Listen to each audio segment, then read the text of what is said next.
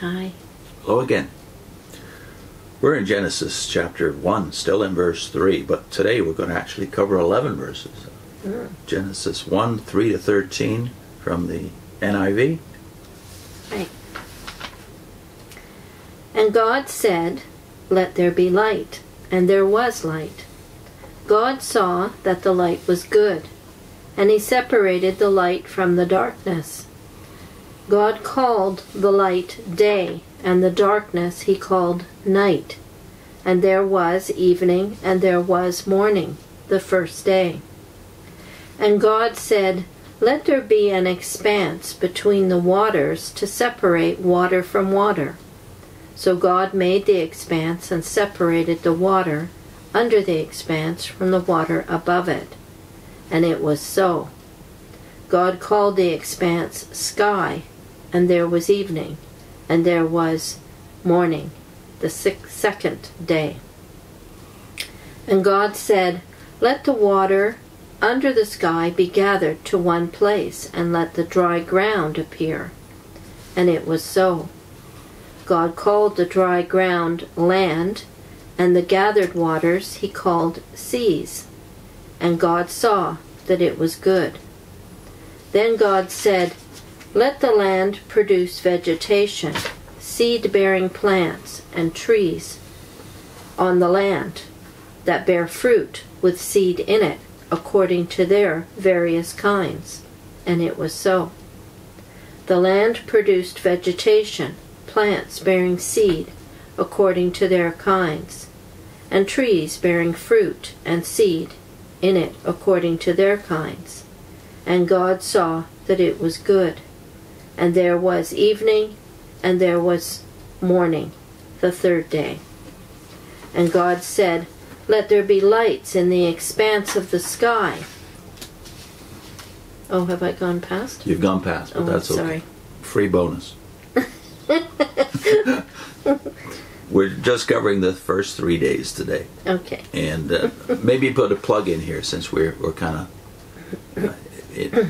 of neglectful when it comes to plugging the tools and the resources we have available. So some of the readings we're going to do today, the commentaries, are going to be in these notes, which some of you already have.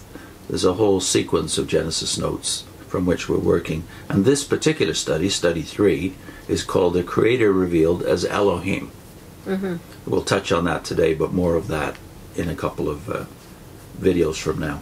But this section is called "The God of Purpose." And you can't help but see, as you look at this first page of the Bible, that there's patterns here. And the patterns imply purpose. And actually, the purpose is clearly stated if you just pay attention to the text. So, for instance, the first thing you notice, the divine names themselves. We've already made the point that there's only one name in the first 3 verses, and that's the word God. Hebrew word Elohim, translated God, but it's a literal plural. There is one fluctuation, which we saw in verse 2, which is the Spirit of God, still not a second name, but a distinction within God. And now you have, if you go all the way to verse 13, altogether now 14 uses of the word Elohim, and only the word Elohim. And you have to make something of that. Certainly if you're coming from a Jehovah's Witness background, you do. What's the point of the name being singular here? And we'll see the pattern goes on through the rest of the chapter. But beyond the recurrence of this name 14 times in 13 verses, with just that single fluctuation, the Spirit of God, in verse 2, you have other patterns which are noted by some of the commentaries. Alan P. Ross, for instance, in the Bible Knowledge Commentary, says the pattern for each of the days of creation is established here. There is A, the creative word; B, the report of its effect; C, God's evaluation of it as good; D, at times the sovereign naming, that's not uniform, but it's there sometimes; and E, the numbering of each day. So 5 recurring patterns in addition to the one we've already noted, the singular divine name. Then we have the comments of 2 of the greatest commentators on Genesis. They are Gerhard von Rad and Nahum Sarna. Let's read what von Rad has to say. To the previous statements about creation, essential distinction from God, belonging to God, must now be added as the third, a declaration of value.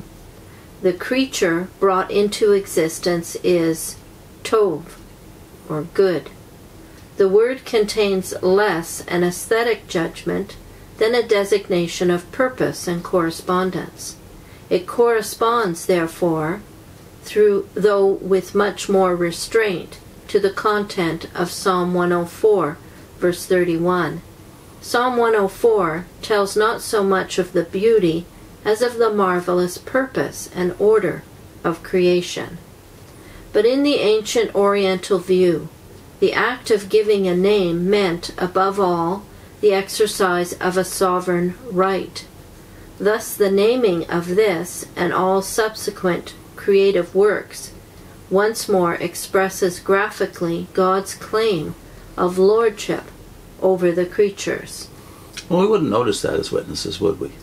When you name something, you're not just giving it a brand or a designation, a tag. You're claiming ownership of it, the fact that you name it. So this will become even more significant when we get to chapter 2 and we see that God gives Adam the task of naming all of the animals.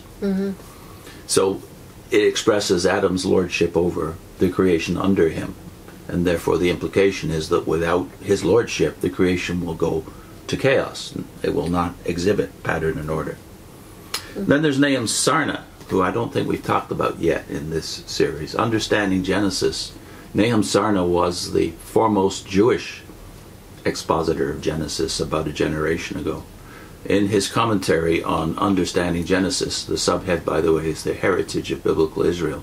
Nahum Sarna at the time was professor of biblical studies and chairman of the Department of Near Eastern and Judaic Studies at Brandeis University. And Sarna says about this something that we who take the Bible literally ought to think seriously about.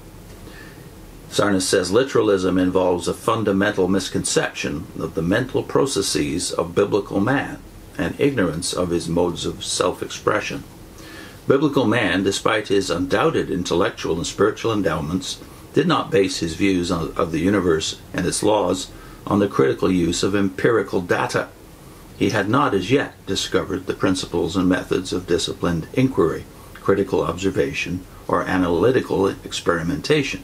In other words, he wasn't scientific. This is all written 1,000 years before the birth of science, anything we'd recognize as science.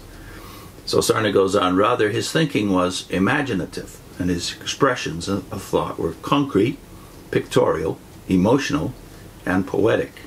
Hence it is a naive and futile exercise to attempt to reconcile the biblical accounts of creation with the findings of modern science.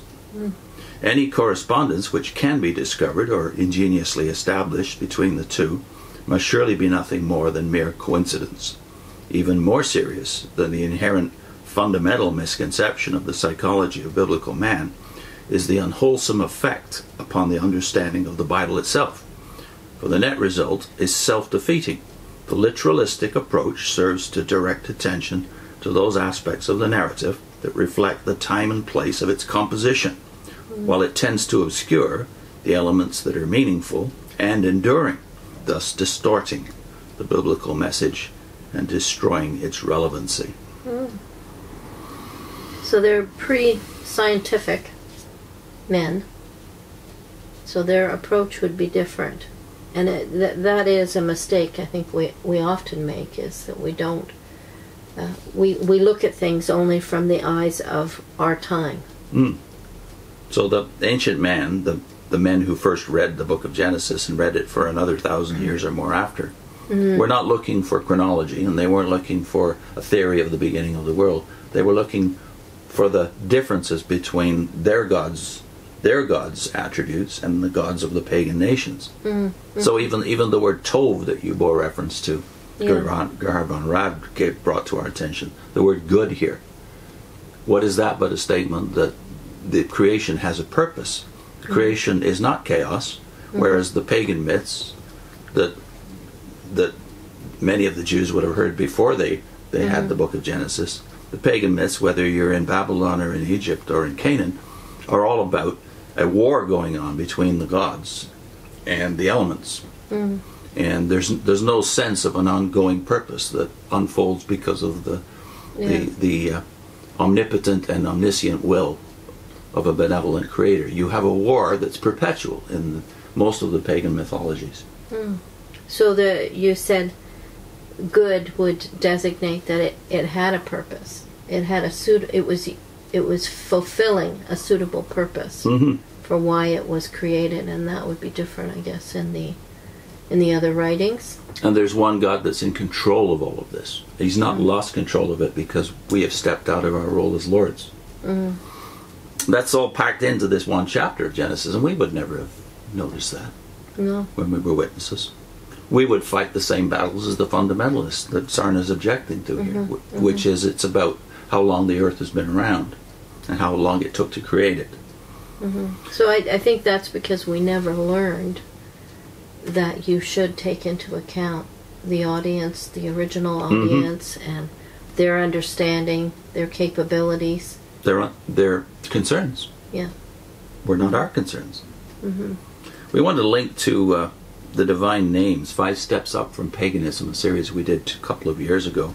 Again, with Jehovah's Witnesses in mind, because you're so obsessed with with one name out of the Old Testament that you forget that there's a chronological sequence to even the revelation of those names. So that series details the development of the understanding of the divine names throughout even the Old Testament and right into the New.